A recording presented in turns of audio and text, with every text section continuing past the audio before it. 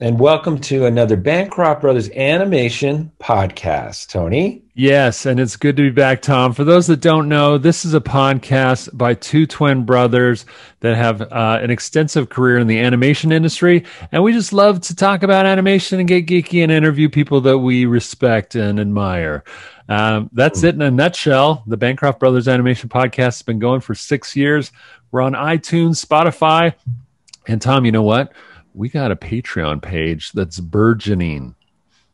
Is it? Is it because it's ripe and ready to be sacrificed at a volcano? Yeah, it's not a virgin. No, it's burgeoning, meaning it's like growing and it's like gonna explode. And what we really want is any of our fans out there to join us on our Patreon page. Yes, you guys can help support the podcast too at the Bancroft Brothers Animation Podcast on Patreon. Check us and out. hopefully by the time this comes out, Tony, we will have added some new tiers to that Patreon, one of which will be new videos that are going to be exclusive to our Patreon of us drawing or giving sort of drawing tips, Advice, videos. maybe telling old stories about the Disney days. People like those, Tom. Yeah, I know. I like the ones that are true too. Hey, tonight I am super excited as always, Tom, because we have a guest that both you and I have admired from a distance and yet never got to meet until tonight. And that's why this episode so special, because tonight we are interviewing and sitting with, via Zoom, of course, the magic of Zoom, Kristof Serrand, animator extraordinaire, Kristof Serrand. Let's hear it for him. Hi, Kristof. All right, Kristof. Oh, thank you. Hi, guys. Thank you. How is it in France right now? What's the weather like? Oh, it's not that great. It's raining a lot. It's kind of gray, and we had a little bit of sun today, but mostly gray and rainy. It's really a big change from California. Well, it makes me feel better because we can't travel there to see it. So Yeah. at least we know it's not pretty right now. Well, Kristof, we probably are older than you, I'm guessing, but you've started out in the 2D revolution, kind of the golden years of 2D animation again, right?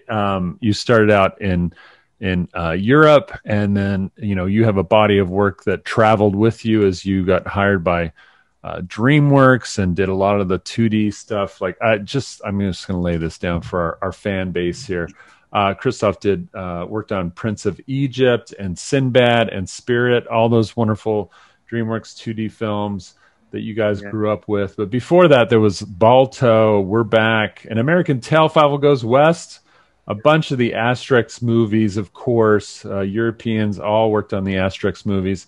Did I mention Shark Tale, Over the Hedge, How to Train Your Dragon? So you dipped into CG animation, it looks like. The Croods, How to Train Your Dragon 2, Penguins of Madagascar, Kung Fu Panda 3, Bird Karma. Oh, that short that they did. I love that short. How to Train Your Dragon, The Hidden World. You were a lead animator. And Abominable recently is on your IMDb list as a supervising animator. So you have made that transition kind of back and forth a little bit, it looks like, from 2D animation to CG animation. And you've been busy too. That is quite a lineup, because that's not that far back. It is 84, I guess, when you started, but that's a lot of films in that amount of time. Yeah. Oh, wow. Thank you for reminding me. This is so many things I did. It's like, this is your life. This is my life. Yeah, actually, I went back to my life because I had something to have the presentation to make over the weekend to this New York Film Festival, and they want me to talk about my life. So I went back to my childhood.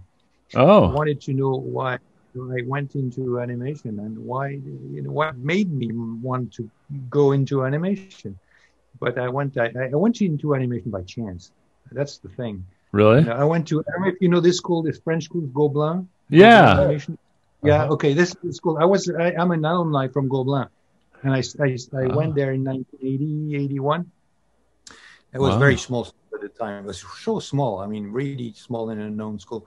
But when I entered that school, I didn't know it was an animation school. You thought it was just an art college, art university? Were you going to be an And architect? so, What fell were in you love with going there animation for? just because they were doing animation there, and you Yeah. know.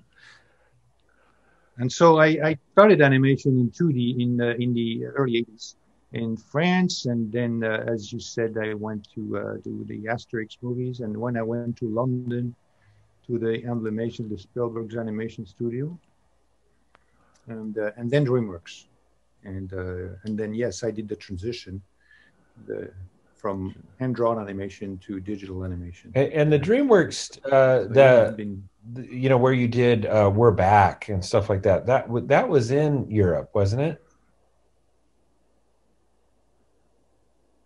that was in London. That was the Spielberg's studio, because after Roger Rabbit, Steven Spielberg wanted to keep doing animation. He had done animation with Don Bluth in the 80s, but I think they parted away, and then he was involved in Roger Rabbit, and he loved animation. Yeah. And he wanted to keep doing it. Mm. And so and then he opened the studio in London in 1989, and so I was called to start in the studio. So I started as a supervising animator. I remember in that studio I didn't speak a word of English, and it was weird. Really? Because I had to learn very fast. Well, yeah, especially if you're a supervisor, you're over a group of animators. Anyway, I had a couple of friends who were kind of. Yeah, a couple of friends that you were able to get together with. I think there's a little delay here, so we're going to do our best here. But I guess one of the questions I have for you then. Delay. Yeah. One of the questions that I have for you, Kristof, is what was it like making that transition to coming out to the U.S. then when DreamWorks called? Because I remember that was a time when Disney, there was just Disney doing animation. And then when Jeffrey Katzenberg left with Steven Spielberg and all these guys to start their own animation company, it's not a surprise that they went to Europe first and said, we need to get all these great European animators we've already been working with, at least Steven Spielberg was, like you just said. And then there was, all these different European animators and artists that came into the U.S. and from our perspective as U.S. animators, it just seemed to be like a flood of great talent coming from Europe during that time period of the early mid 90s or so. What was that from your side? What was that like being called by DreamWorks? Okay.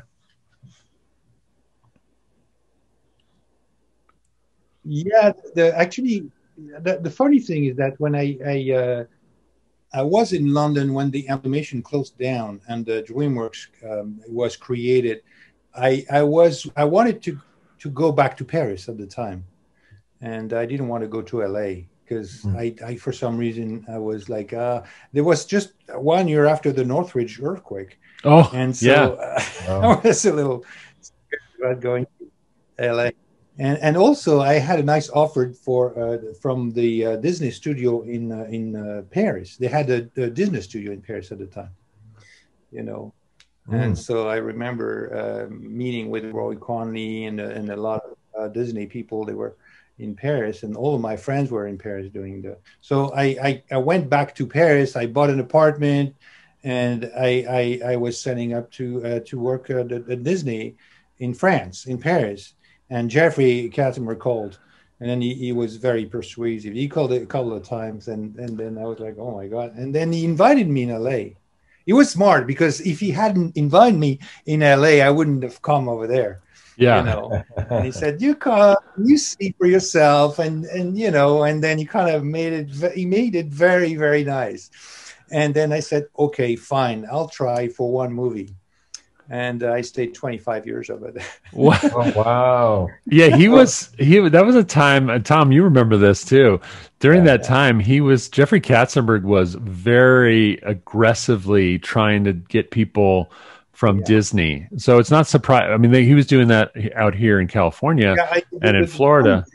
The funny thing is that I came there was two groups at the start of DreamWorks. We were the Spielberg's people. You know, I was part of the Spielberg studio, and then Jeffrey was trying to get the Disney people. You know, and so Yeah. that was kind of funny because we were the Spielberg team, and we met over there at DreamWorks, and we kind of made new friends, and it was nice. It was a Yeah. little Was it? because coming from Europe, they were like, "Oh, we're going to teach you how to make animation." And those guys, I remember, all my friends and European people. I mean, they were like, yeah, a lot of people from Europe, like Spanish people from Italy, England, Germany, all of Europe, and we're a group of artists coming to LA. And so yeah, at first it was like it was nice. It was interesting, you know. Yeah. And Did you know some of the American animators by name and reputation? I knew James Baxter, but Okay. he actually because of the Lion King. I remember seeing the monkey that he did in the Lion King. I was so impressed. And so, but he joined us 1 year after. I think he started in '96 or '97. And the funny thing, I remember the Disney artists didn't want to work on Prince of Egypt for some reason. They were like, "Oh, Bible movie. We don't want to work on the Bible movie," because I remember James and Kathy Zielinski and some other artists. They signed up for El Dorado for the second movie. Oh, okay. Oh, The first one, I think the only Disney who worked on Prince of Egypt was Duncan Marjoribanks. He was the only one.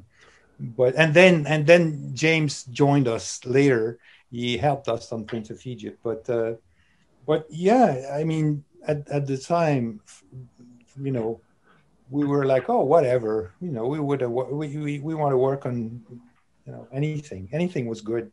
Just being Yeah. in Los Angeles was so new, and working for, because DreamWorks at the time was a big thing. I mean, those guys were playing the big boys, Yeah. oh Spielberg, yeah. Katzenberg, and David Geffen. They were making the cover of all the magazines and Yeah. The everything. Hollywood Reporter and Oh my God, Variety and yeah, they were yeah. everywhere. Yeah. They were the golden guys, and so we were having so many people coming to see us. Like Bill Gates was coming over to the studio, and everyone.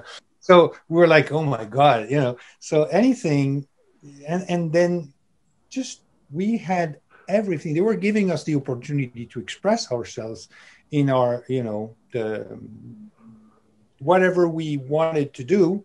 Yeah. We were able to do, so it was great at the time. I remember it was really exciting.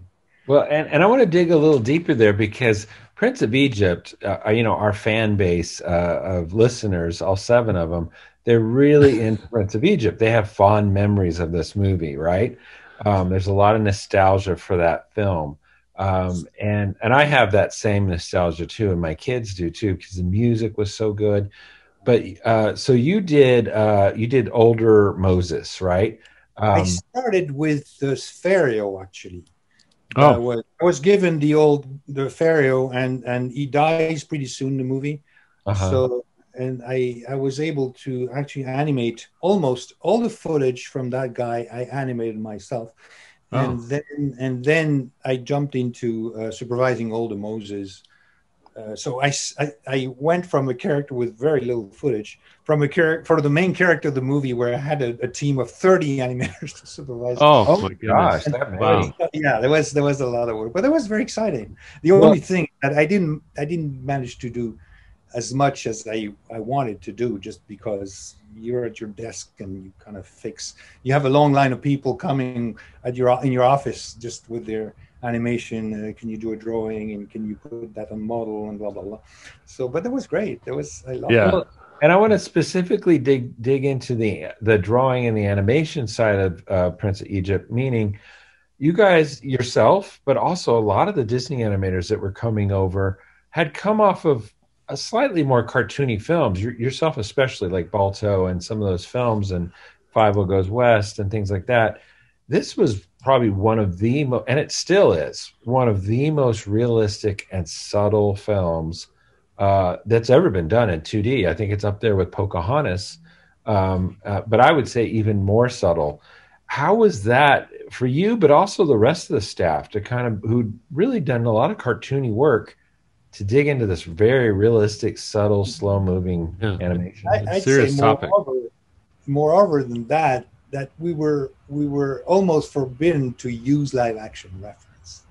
Oh, really? That's Not surprising. forbidden. I shouldn't say that, but I heard from the animators, and then Jeffrey told us that he didn't have a good experience of Like on Pocahontas or other movies where he had used live action reference with photostats and stuff like that, and so we actually used live action reference, but it was like on our own. It was not a studio thing.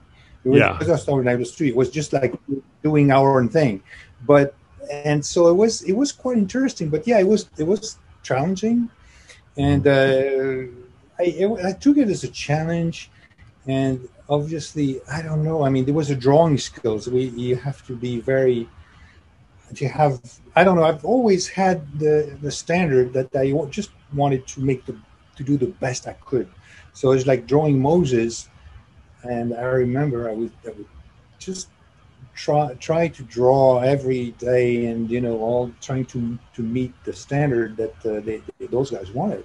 Yeah. And it was a little. I don't know.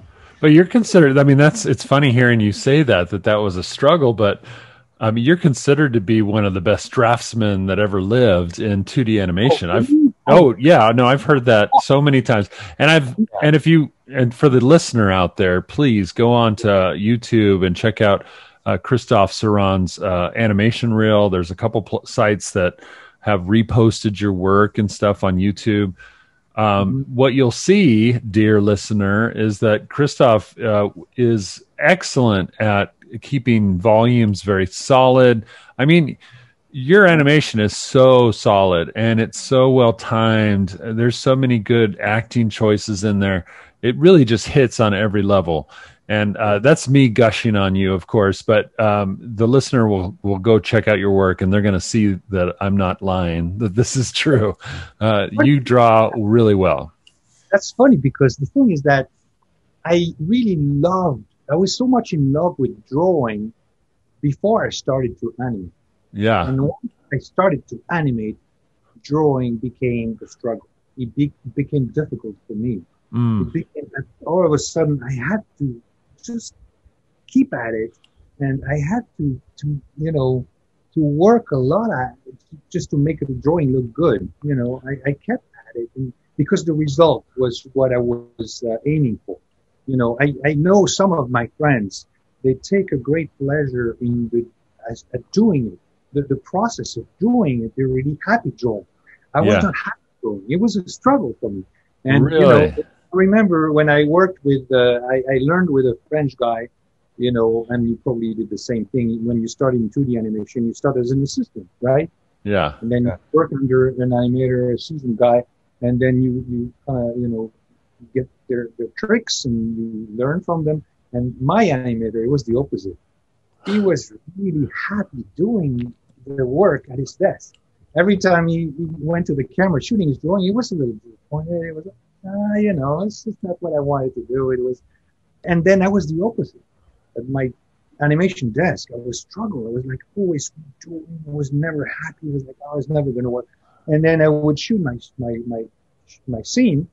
I was like, it doesn't look that. Actually, if I fix this and this and this, it might look okay. I don't know if it's because when you go trying for drawings a second, you don't see the mistakes. Right. Right. But the drawing for me became a mean to do acting. It was not about the drawing. It was just about being able to make the character live and move and so, but the drawing was a struggle. It was always, and this is probably the reason why I didn't really mind the transition in the digital world, because I didn't miss the drawing. When I went into animating in 3D, I was in love with animation. I've always been in love with it's like, I don't know if you know a good friend of mine, Dan Wagner. He's head of animation at DreamWorks, and he told me once, And it's so true. He said, if you love acting more than drawing, then you'll be fine transitioning to 3D. But if Correct. you love Oh, more than acting, then you will have problems. I And know. I must admit I was probably the latter. I liked to draw, yeah, and acting was also a fun part of being an animator, uh-huh. but I did not make that transition very well. I didn't love CG animation for that reason because it took a lot of the pleasure out of the process. I got some from friends the same way. I don't know if you know yeah. that good friend Patrick Mattei, or like my Yes. good friend Nico Marley. You know, he's a fantastic designer, and but he was an animator before. He was one of my students actually in Gobelin when I was a teacher over there. I went to Wow. teach in Gobelin, Wow. and one of my students that I actually ended up hiring in Emblemation, and they ended up in DreamWorks later on. But Huh. so these guys, they love drawings and they're so good at it, you know. Yeah. And I don't think, you know, this is this imposter syndrome that everybody has. Like, Yeah. oh my God, yeah, no, I'm just ruining my drawing. And they're going to see, the whole world is going to see that I'm not that great. And that was me, you know, I was doing drawings like, oh no, it's horrible. It doesn't work. It's never going to work. And so since I've started in 3D animation, I don't draw that much. And I don't really miss it. You know, I Really? should shame myself because I know I shouldn't say that. When I tell that to the students, like, I don't really draw that much and I don't miss it. Really? Yeah. Oh God, They this want to should, they want to that, cry, I'm sure. yeah. They're just like, Yeah. no. And you know, I shouldn't say that. That's a blasphemous. But that's, you know, I went back a little bit in 2D doing that short that you mentioned, Yeah. uh, the bird Bird karma. karma. Bird Yes, it karma. was a lot of Beautifully fun. drawn. Yes, it was great. That's from my good friend and former student and former assistant, William Salazar. And he actually, he had to insist. I didn't want to do it, but I had to because I had to repay my debt because he was one of my best assistants. He's And like, so I I said, yeah, okay, I'll I try worked it. hard for you for years. You're going to help me on this, Kristof. Yeah, Yeah. exactly. I know all Actually, your secrets. yeah, that's it. So, but I was really happy to help him, and it actually, you know, I went back to doing animation in 2D, and I loved it. And you know, I might now that I'm back in Paris, I might just go back and go and you know draw a little bit for my. Yeah. Yeah. Oh, Do a little short. Yeah. we'll hire you for the same low cost. Well, Yeah, Sir Pablos wanted me for his class. I mean, he yeah. kept calling me and said, "Hey, we have a couple of shots with your name on it. You know, whenever you're ready." Well, you know, I was busy doing other things, but Well, did you regret that? I mean, you've seen Klaus, right? It came out on yeah, Netflix. no, it's What did great. you think? I thought it was great. I would have loved to do it, but I was, you know, I was at DreamWorks doing some. I was really busy, you know, on cruise or I don't know what it was doing, but Probably, yeah, it Cruise. kind of, you know, I would have done it if, you know, I was 25 years old. I would have done it. Yeah, You would have Let's done put it both. right. Yeah, Tom's still doing that. You know, oh, I'm going to do this project and this project and run a studio. Well, I got to say, it's funny hearing your humility about your draftsmanship, and that you felt you had that imposter syndrome of not being good enough. Because I remember those days when Tom and I were at Disney in the 90s, when all you guys were coming over and starting DreamWorks, and I got that call from Jeffrey Katzenberg too. He was trying to woo me over to direct something over at DreamWorks at the same time we were making Mulan at Disney. But I remember the impression was, and Tom, I'm sure you'll remember this too. It felt like all the European animators that were coming over were far superior draftsmen. There's just, I think there's this kind of persona because of the European comic books and the things that we've seen for years coming from Europe, that the drawing standards were so much higher than they were in Europe than they. Hey, I don't know if you know this. Michelangelo, he came from Europe. Yeah. See, well, look, I'm just saying. Yeah, was you guys had Italian. all these classic Yeah, influences of great painters and Bancroft and draftsmen. Andrea del Sarto and all these guys and Rembrandt and Yeah, yeah. we didn't have that training in school. It was Well, like, but we're looking at Tex Avery and stuff like that. yeah, but these days are over. I can tell you in art schools now. I mean, I went to the Beaux-Arts in Paris Yeah. in 1980 something. Oh my God. And I was looking at the place is beautiful. The place is amazing. And you see all the beautiful drawings that hangs on the walls from the 18th century, 17th century. But what they teach now, it's nothing. It's not that great. It's just modern art. It's like, oh my God. So it's not academics. And Yeah. so, but that's funny that you said that because when you worked on Mulan, you might have known Hans Backer. Oh, of Yeah, course. Yeah, he was our production designer and we worked on. I worked with him on Balto, on and he was Balto. saying the same thing. Yeah. Yeah, he was looking at our animation. He was like, "Oh my God!" But at Disney, they don't have people that draws like you guys. I was like, "What is he talking about?" Wow, I you think know. that, it's And one of that's the those, that's the funny thing. Like, and it yeah, it's the grass is greener on the other side of the hill. You always think that, oh, the other guy's doing it better than we are, at a comparison, I think. definitely that. I remember even when I was at Gobelin, there was a guy who came from New York, John Canemaker. You know John Oh, Canemaker? You heard sure. of Yeah. him?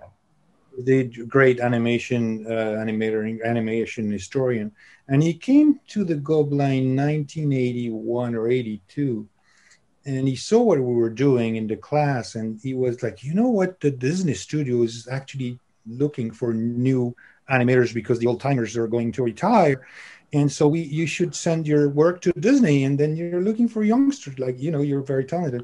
And we didn't believe him. We thought he was crazy.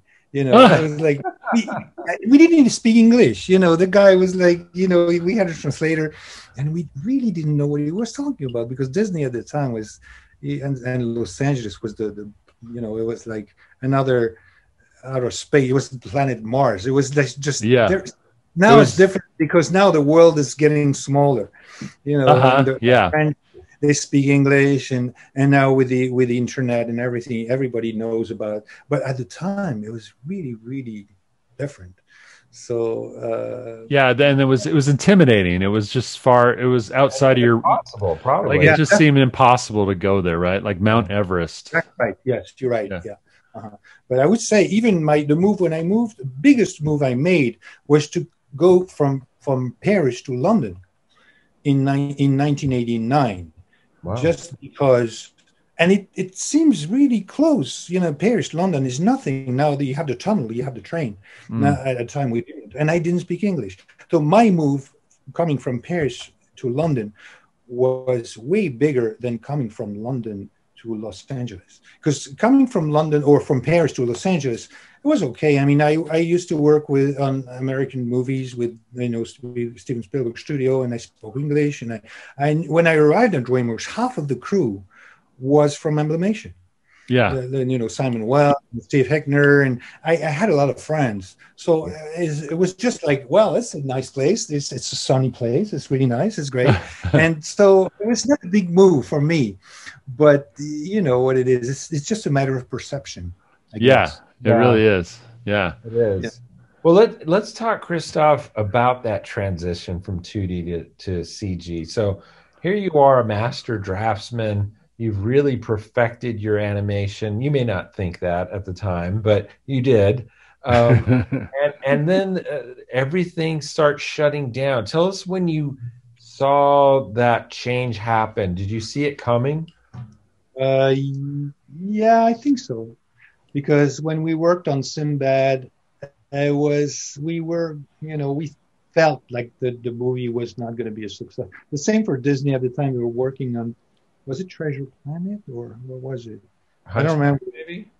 No, the last movie that they worked on, the last 2D movie that they Oh, did, Home on the Range, maybe no, it was before that. Uh, Atlantis.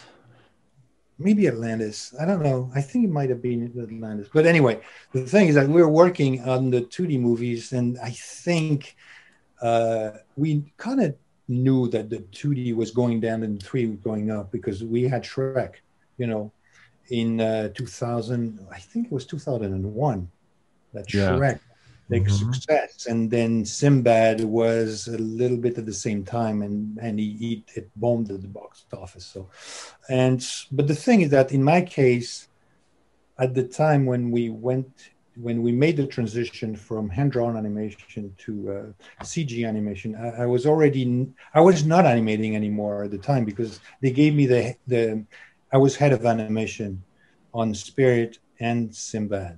So I had to, they gave me the supervision of all the animation department plus the cleanup department. Oh, So it wow. was so much that I didn't really draw anymore, Yeah. because, I was the head of animation on their 2D movies. And the fact that they offered us the training in 3D, in CG training, like they did at Disney, the same, right? Yeah. For me, was a way to go back to animating. Mm. Because I was not animating at the time. The last shots I did were on El Dorado, and then I think I did 2 shots on Spirit, or 3 shots. Although I was head of animation, but I didn't animate. Yeah. And so the frustration was, I think I went to being frustrated because they were dragging me into the production side or some, and I didn't really like it. So, Yeah, because you were more a supervisor, managerial yeah, position. exactly. They wanted to turn me into a manager, and I wanted to see an artist. So the fact that they were offering the CG training, I really went into it, and I went back to animating, and it was a pleasure. So I just went back to animating with the CG transition, and it Yeah, was and really. and That like you was said, you were in love with the idea of being an actor, right? Yeah. And trying to perfect your acting performance. So CG Yes. meant a lot more refinement, right? You could do subtler acting moves and eye movements, and That's right? it. Yeah, you're right, because the thing is that I've always been a little more realistic. I did some cartoon, and you were Mm. mentioning Boris the Goose, and Boris the Goose was more cartoony, but it was not slapstick like Takes Avery, or like the genie in Aladdin. It was a little more grounded. It was a funny character, but I remember looking a lot at the real animals when I was doing the goose, or when I was doing dogs. I really had to go and analyze. And so I've never really been a cartoony animator per se. Yeah. And so in CG animation, you're right, we're able to go deeper into the subtleties. And so yeah. yeah. And the thing I is do that, think that's what people love about CG, right? Is that it's they miss it about 2D because there's just as many people that really love the more cartoony. And I'm even just talking about Aladdin and Jasmine, like that level of it's still fun and simplified and all that you want out of an animated film, but has some of the subtler acting here and there. It's kind of just perfect. But so tell us about, like, you worked on Shark Tale. I think that was your first CG film. yeah, I really didn't like it for some Well, reason. yeah, I And don't. yeah, I don't know. I don't know why I didn't like it. Oh yeah, I know. Yeah, I remember why. Because I started on Over the Hedge. Actually, I signed up for Over the Hedge, which was a movie that were being made in the same time. And Yeah. then starting on Over the Hedge, it was part of our training in 3D. We were trained on Maya, and then we started on Over the Hedge, but Over the Hedge stopped and went back to writing. And so they had a full crew, Mm. and they didn't know what to do with it. So we went to help on Shark Tale for 6 months. And Oh, so we were just helping out on Shark Tale. But the problem, I don't know, for some reason, I didn't like this movie. And I remember not being able to figure out whether those fish were moving like humans or like fish. Yeah, right. I They broke was, all the rules. it's like, Yeah. there was not any rules or any standard or anything. They hadn't really find out, or so any tried, like, hey, what are we doing? So I don't know. that And comes down because, to the yeah, director. Honestly, I'm like, okay, are we having them going up and down vertically as if they were walking, or are they are they Yeah, going or they're horizontal all the time. horizontal, like Yeah. they're swimming? all the time, like real fish, or like real human with their fins or as arms. Yeah. So yeah. But yeah, no, it was interesting because I learned a lot from this movie technically. But as far as acting and designs and the movie itself, I don't have, a lot of memories for this thing or good memories for some reason. Yeah, I've talked to a lot of animators that worked on it. And they all say the same thing. I don't know what it is about that movie, Yeah, but there's every studio has that movie where people are Yeah. like, right. "Yeah, I didn't really enjoy that. We got through it though." I want to throw it. And Disney's it's, I enjoyed it watching it. Watching was it's not a bad movie. I think, yeah. and that's funny how you remember, and you must say like you remember experience when you watch the movie you worked on.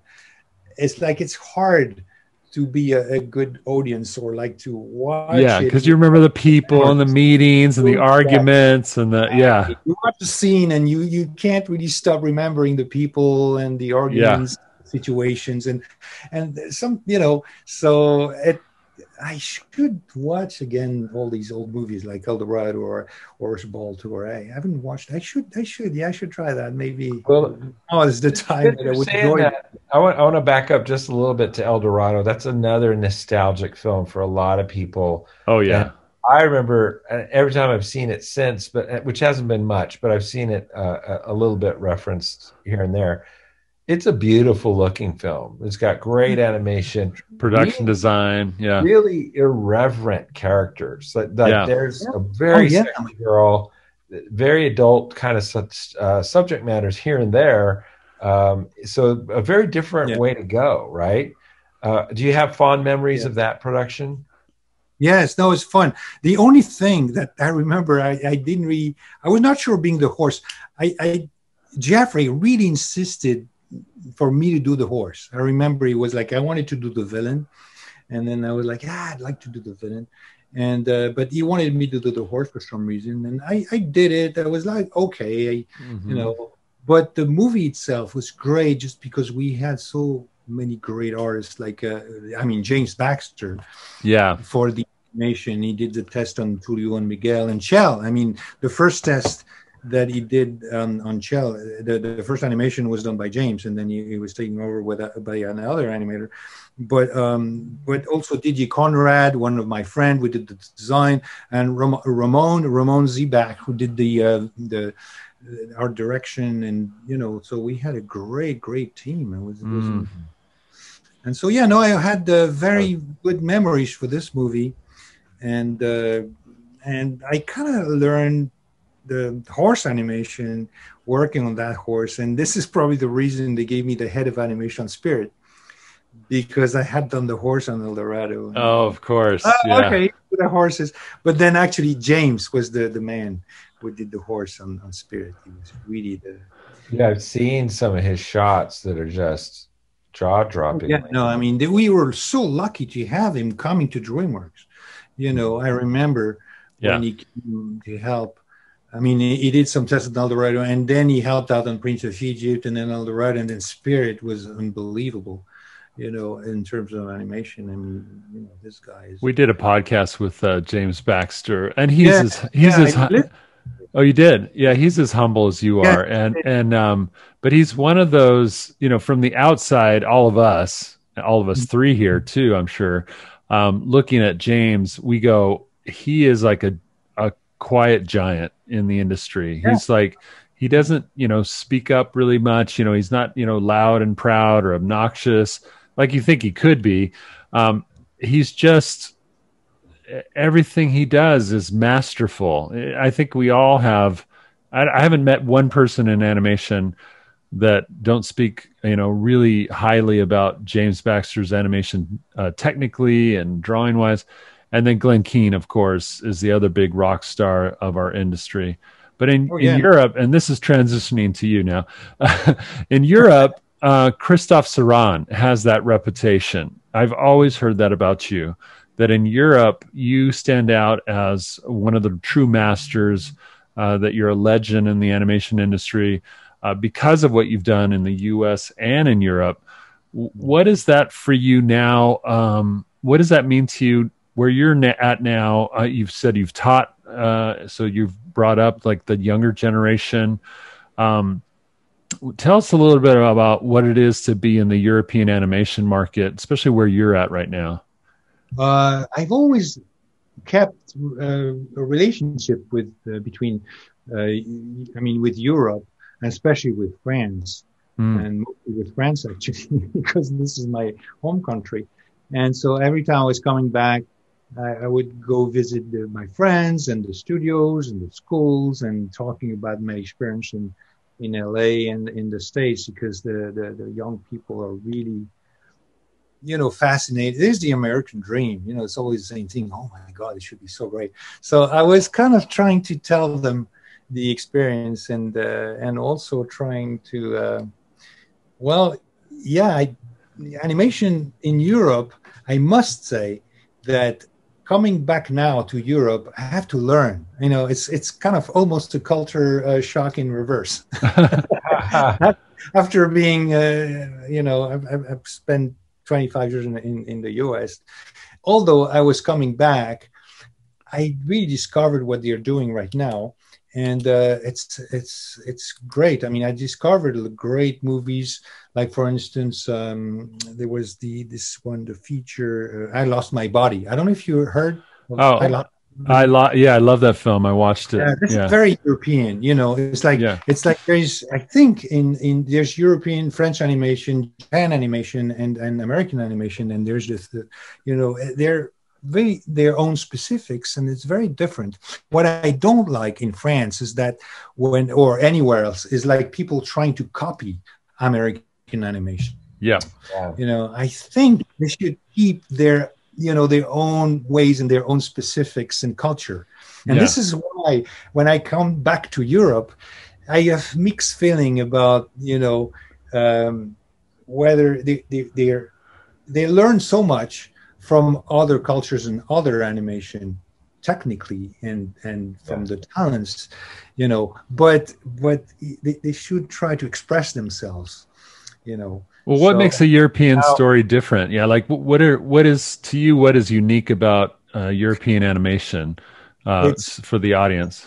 I think it's a culture thing. There is this the culture and the traditions of being an auteur, the authorship. Uh-huh. This is like It's the more French, personal.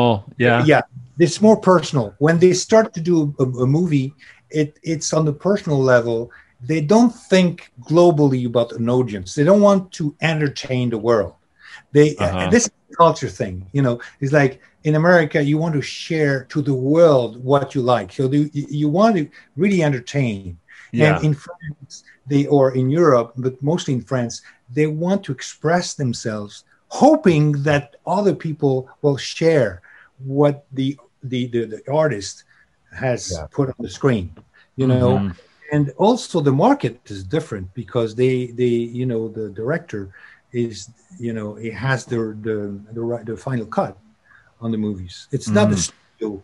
It's the movies, the features are not made by studios. Uh, It's a different system. So or when you independent. Yeah, it's more like the when independent movie. then Yeah. the director is really the master, is God, you Yeah. know. And Now, so when Kristof, I'm gonna tag you on this. So there's a little bit of hypocrisy to what you just said. Okay, get ready. Here you are, the European, saying uh-huh. that you want to make those kind of, that they shouldn't be trying to be American, and here you did in Europe. You did Balto, We're Back, and American Tell. So you were Yes, actually one of the very first people saying, which are very much the Disney style, right? They're more of you're a right. Very American. Yeah. because they But that want was an their American film. studio. That's nothing European about animation. It was Spielberg studio. Yeah. Nothing. I know. Very Hollywood. Just Yeah. like you can compare to Illumination. The Minions are done by the French. But is there anything French in there? There's nothing French in the Illumination, like That's a good point. the Despicable Me. Yeah. It's just like it's made in France because it's cheaper. That's all. Yeah. That's all. You know, Yeah. But I mean, to go along with that, are your students now, present day, pointing to those films and saying, Balto changed my life"? You know what I mean? Are they going back to those sort of more Americanized ones, uh, holding well, them pretty high? yeah, I think it's just because, when you're a kid, you watch animation, you don't care where it comes from. It's like you Yeah. just go and you watch on TV. And I think I'm sure you had the same experience that you watch something and you think, oh my God, this is all my childhood. I Yeah. remember I grew up with the Smurfs, for instance, when I was a kid, but not the movies, the books, The because books. they were made in Belgium. So there Yeah. was no Hanna-Barbera yet. And then when I went to the US, I came there, and then some of my coworkers, they say, "Oh, I grew up with the Smurfs," and I went like, "You grew up with the wrong ones, the bad ones." Yeah. Because Yeah. I grew up with the good ones. So it's really different. When you're a kid, the only thing is like I remember asking, and this is something I usually ask my friends or family or coworkers, what's the first movie you ever saw in your life going to a cinema? And do you remember the movies you first saw? Yeah. I mean, it would have been Oh, Who Framed Roger Rabbit, or even oh earlier than no. that, I remember in high school we saw The Black Cauldron. It Black was right Cauldron. after your That was graduation. one of the, yeah. Unfortunately, not a good start. Yeah. See, the first one I saw in my life, and I remember because when you're a kid, you go into cinema, it's an event, right? You go with your Yeah. parents or with your family. The first one I saw with Mary Poppins, and my mom, the first one was Snow White. She's 90 years old, and 80% or 90% of the population in the Western world have seen the first movie as a Disney movie, right? Yeah. Yeah. You know, That's true. that's true. Bambi It's or Disney. whatever. Yeah. And Yeah. anyone who has seen other than Disney, they are really an exception. So, Right. this Well, is yeah, and that's true. I think you're right that there's, one thing that America is good at, and particularly Disney, I mean, let's face it, is marketing and being very loud and proud and getting things out there in a big universal way. I more mean, than that, being appealing to the world. I mean, this is yeah, beyond the marketing. You can put all the marketing you want in a bad product. yeah, It's like it won't last. But Disney's lasts because of the appealing to the whole world, I think. Ironically, Right? they're European stories. A lot of the early, right, Disney films are European stories. But you're right. They did kind of commercialize them even back then. well, They yeah, changed the story. Little Mermaid does not die at the end, like in the original story. yeah. It's not dark; it's happy, Yeah, right? some of the tales are really dark coming from Europe, but yeah, Disney, and some of Europeans are not happy about it. They were like, Disney. They made Right? it Yeah, they're sabotaging with our sugary, original stories. Yeah. yeah. They put a lot of sugar in our really. I mean, let's face it, Disney's so good at even, marketing themselves, and those, we talk about them as being classics because in the 90s, Disney was the one that came up with that. This is like when it came out on VHS tape, Bambi was a golden classic or something. And there was this whole thing they made up about this just came out of the vault. So it was like special, like Oh a yeah, piece of gold, so they created that whole vault thing where all the films are like tucked away, and every once in a while they bring out a cherished gift to the world. We're going to re-release this classic. Oh, and you better get it quick because it'll go back into the vault. It'll go back in the vault if you're not careful. So you got to buy it quick. Yeah, they were so good at that, especially in the 90s. I think there was this whole they just kind of created their own mystique of making everything special. yeah, definitely, yeah. But if you go back in history, in the Mickey Mouse in the 1930s, it was really huge. I mean, it was really huge. Yeah. And the parks and everything. So, but European animation. Go back to your question. I think there is specifics to European animation as being different, but it's kind of I don't know. I mean, you could mention the Japanese animation is very specific and it's very different. Now, being a French, it's always difficult for me to define what is French or European animation. Is probably easier from an outsider. Yeah, When yeah. outside, it's like, oh, this is it. Because when you're really into it, I think it's really linked to comic books because there is a big comic book industry in France Yeah. and Europe. Yeah. In the States, it's more like Marvel comics and stuff like that. And I remember talking to comic book artists from the US, and they were really admiring the books and the prints and Yeah. yeah. I mean, the Yeah, quality. European comics are something else. I mean, they've How do they always been a sell? higher level of draftsmanship and color and printing and always hardbound, not The printing also, that's a part of it, Tony. They had a higher level of quality in the printing yeah, it too. made it more artistic. It made it special. Yeah. Whereas yeah, our comics historically have been on horrible paper and badly printed Very cheap. Yeah. and it wasn't really looked at as a great art form for a long time until more recently actually. And Kristof, to kind of go even deeper and to get more nostalgic again, but when I first saw Prince of Egypt character designs, it looked very different. It was very European looking to me. Yeah.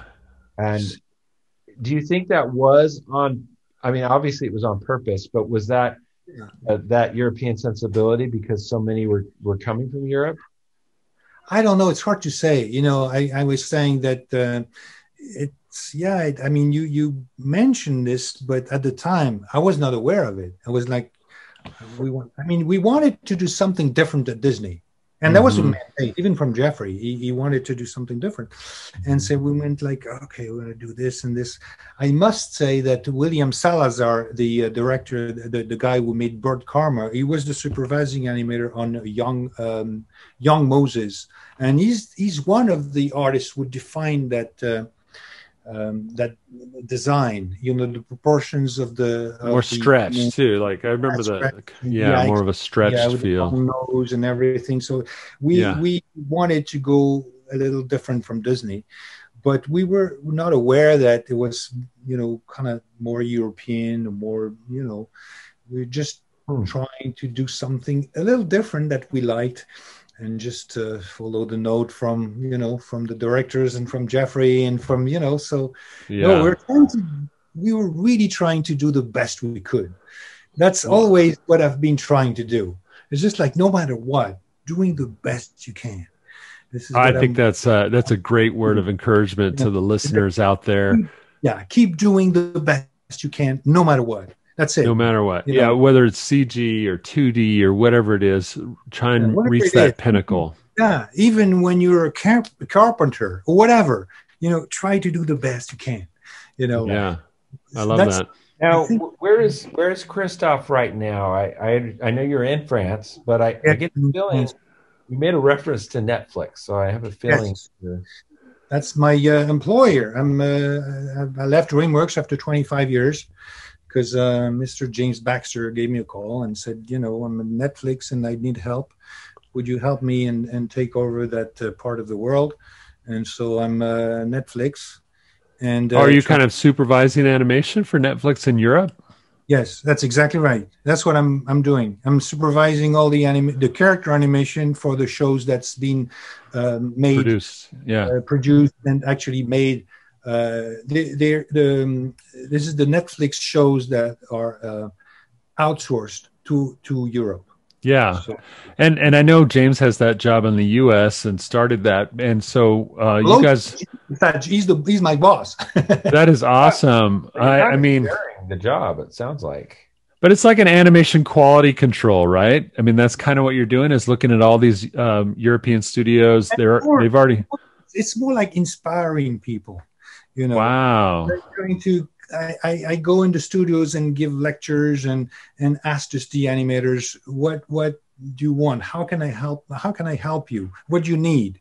Mm. And I talking like yesterday I gave a lecture on lip sync, and I just presented a lot of different my experience and kind of asking questions and reviewing their work. And I'm not in the position of interfering between the directors and the animators because the directors are in LA in Netflix. Sure. And so it's more like what you need, and it's like it's inspiring and trying to get them. Wow. Wow. What a perfect role, Kristof, for where you're at in your life. You've come to a point where you're a legend. You've done a lot of things, CG and 2D. You've created some of the best performances around in animation. And now to be able to give back and still have a job working for Netflix, creating great things, but more from that higher up position of inspiration and helping to keep the quality level high, that's got to be the perfect job. I mean, that sounds great.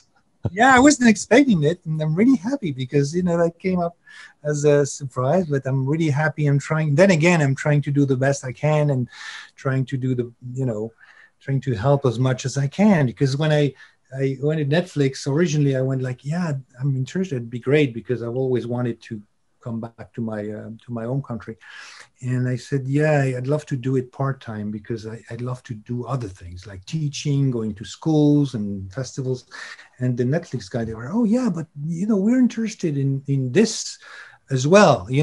This interest is really interesting to us. So you can keep doing that. And so it's wow. great. What you're saying is they're going to pay you to go to the festivals and stuff, but have a little Netflix badge on. Yeah, having my Netflix cap, going to festival, into the schools, and and you're probably helping them find new studios and up and coming talent and things like that too. Yeah, that's it. I mean, this is a win-win situation because those kids, they're dreaming of working for the big companies like Disney or Netflix or Illumination. So I'm kind of helping out both sides here. Perfect job. So great. Nice. Now, Tony, at the beginning of the podcast, and I've been thinking about this the whole podcast, Tony established that you were younger than us. And I know it's driving me crazy. I was being generous. It's your hair that makes it feel that way. And you have such a spry way about you. Hair, but it is all white. You look young. I don't know. Are you going to say your age? Will you reveal it? Oh, Tom. I'm 61 actually this year. 61. Oh my goodness. Okay. So I'm younger than you, but Tony's much older. And yet we're twins. Yeah. Go figure. How did that happen? This is a hair difference. Yeah. Well, Kristof, this is a good.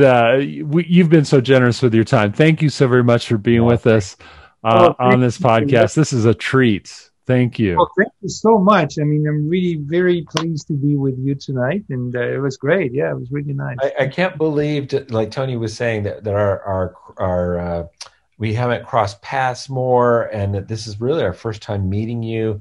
But I'm so glad we did because you really are the European Glenn Keane. I just gave you a new title. No, I'm not. Come on. If you know more, actually, you should watch. They've been asking to talk about my life on. It's on Monday, I think. Is it Monday? It's called the Kristof's Cabinet of Curiosity. I'm talking about my life, and they asked me to share all the great piece of art that's been inspiring me and how fun. So showing all the stuff that has been inspiration for me. That is so great. Have fun at that event, and we just hope to meet you in person once we can travel a little bit. Maybe we can show up at Annecy together and share a croissant. Been to Annecy. I should have talked about Annecy because this is my second home. I've got a home in Annecy. So my wife was born in Annecy. Oh my God! This is where I want to retire in Annecy. Every year I'm going to see all my friends coming to see the animation. Well, I hope Tom and I can be there with you. Okay, so have next Netflix time bring us up with you, okay? Yeah, talk to Netflix. Tell them you have special guests that you want to come visit in Annecy. All right. Hey, thank you very much again and for being on the Bancroft Brothers Animation Podcast. And Tom, as we always say, animate from the heart.